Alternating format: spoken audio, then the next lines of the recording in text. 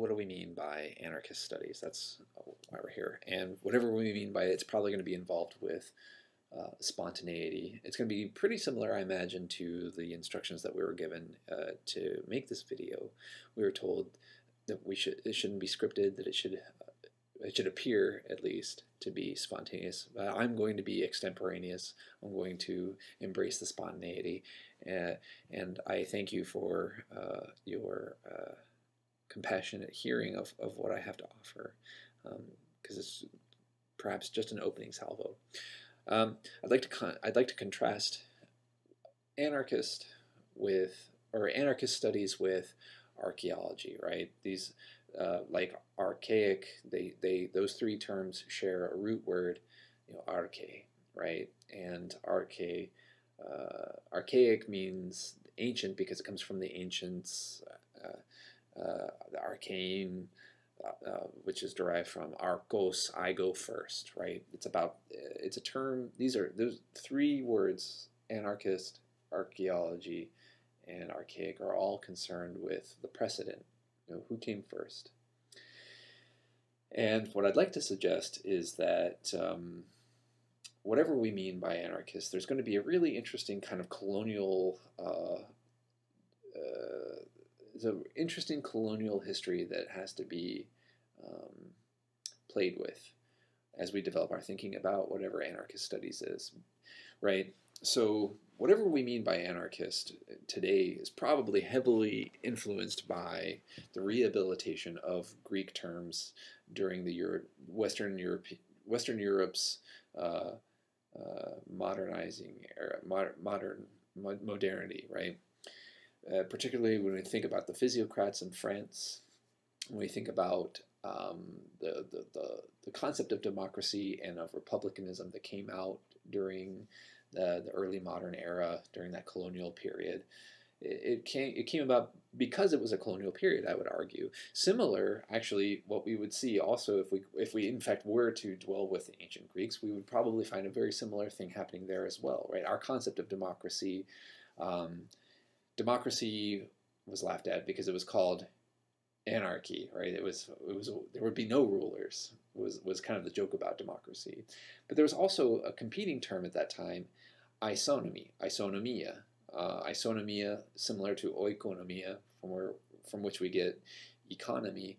Isonomy was about equal exposure to nomos, which is not logos, which is not lex.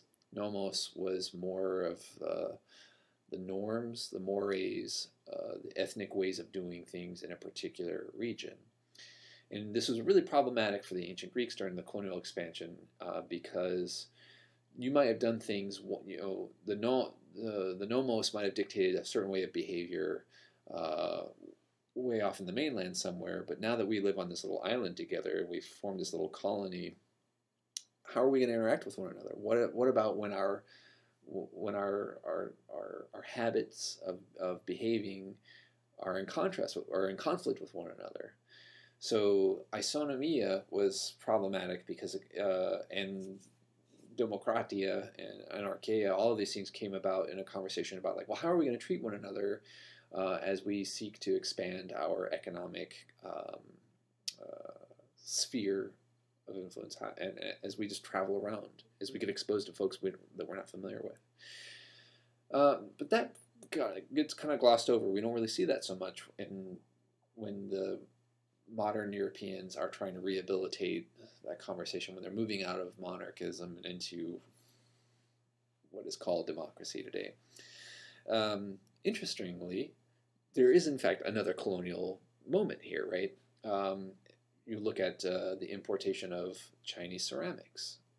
The concept of whatever we mean by anarchy, it's probably going to have some flavor of laissez-faire to it, right? Well, the concept of laissez-faire came about in a conversation about, it came about through conversation. The Jesuits introduced this conversation about these Chinese folks had this word, wu wei.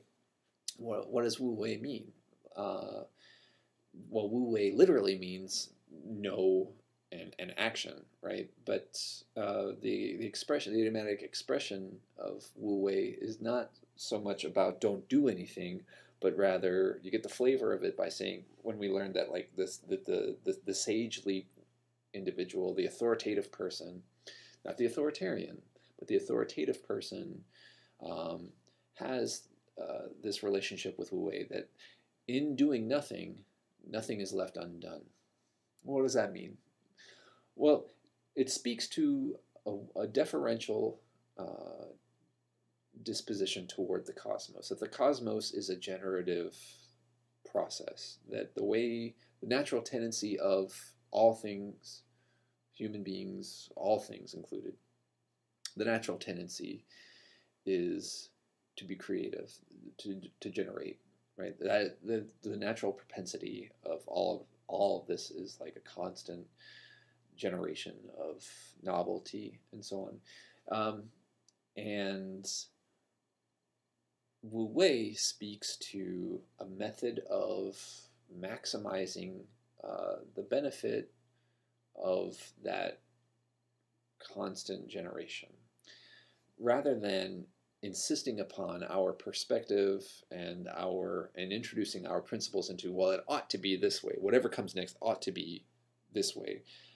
Instead, there's this kind of deferential, like, okay, well, how are the things unfolding, and how do we maximize the benefit of those natural tendencies? These particular things are happening in this area, and given the affordances of them being in this particular space at that time, a certain number of things are possible to come from that. It's not that all things are always possible all the time, but that like there are certain affordances that like certain arrangements create. And Wu Wei is about identifying those arrangements, about understanding the relationships that are possible and the affordances that come from being in relation to those objects or those patterns of behavior, or just the processes unfolding in that space and at that time. So whatever we mean by anarchist studies, it's going to have this really interesting kind of colonial conversation. It's going to be a cross-cultural dialogue, and it's going to be, I imagine, something about Wu Wei.